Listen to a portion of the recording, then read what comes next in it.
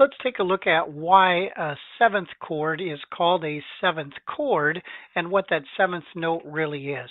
I'm going to show you with the most easy or basic scale that we have, and it's a C major scale. And a scale is when you go from one note, this is a C, all the way up to another note, which is also another C.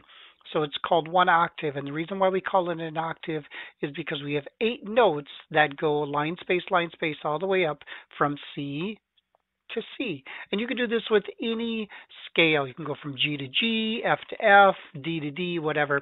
And I'm just going to show you the most basic reason why it's called the seventh chord. All right. So when we have our C scale, we're going to build a chord or a triad using the first note, which is a C, the third note, which is the E. Notice how I carried it over here. The fifth note, 1, 3, 5, and then we're going to double that on the C, and that's the eighth, right? So that's the octave higher. So a major triad is called a 1, 3, 5, 8. And I'm not going to get into all the theory about minors and diminished and augmented and all that stuff like that. Just major for right now. So a major 1, 3, 5, and 8. So let me play this for you with the scale, with the major triad, the 1, 3, 5, and the octave on top.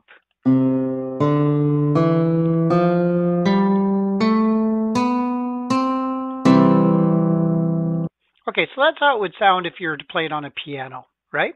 Now, because we have guitar strings and we're playing actually 5 strings in our chord, we're going to play it now with this E added on top because that's what this top string does.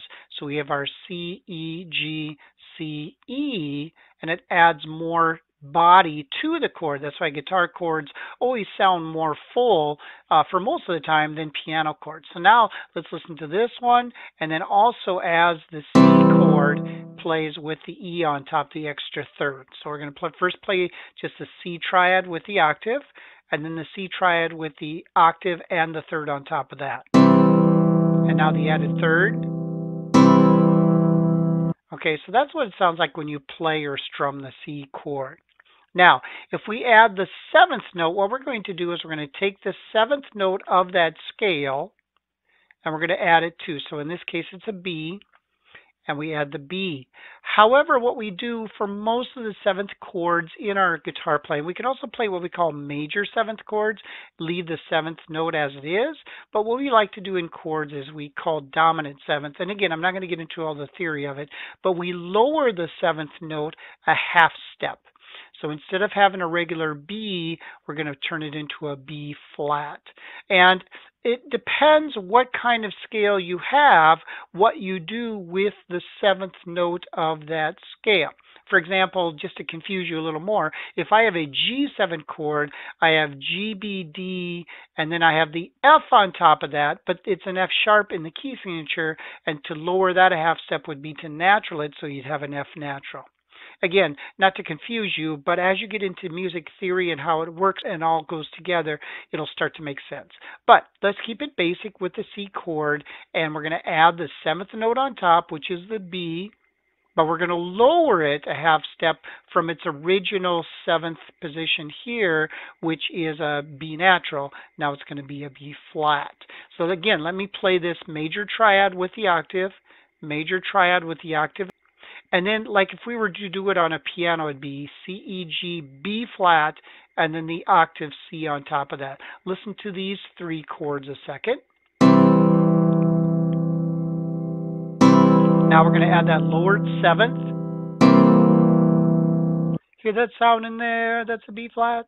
Okay. And now we're going to put it all together with how it looks and sounds on the guitar. Notice here's the chord.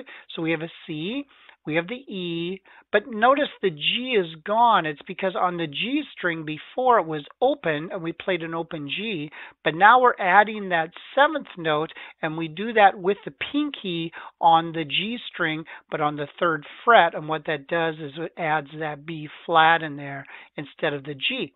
So we don't have a fifth in there. We add the C, and then most people, like I learned, and most people teach, to add that open E string because that's part of the chord in the third above it, and that's fine.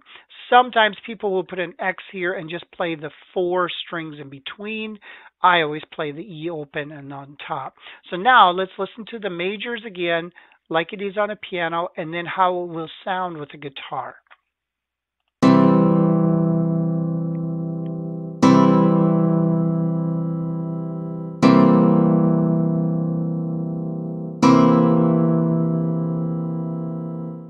And there you go. And that's what that is. So I hope this didn't confuse you too much with the absence of really getting into how the music theory works and all this stuff. I wanted to show you why they're called a seventh chord.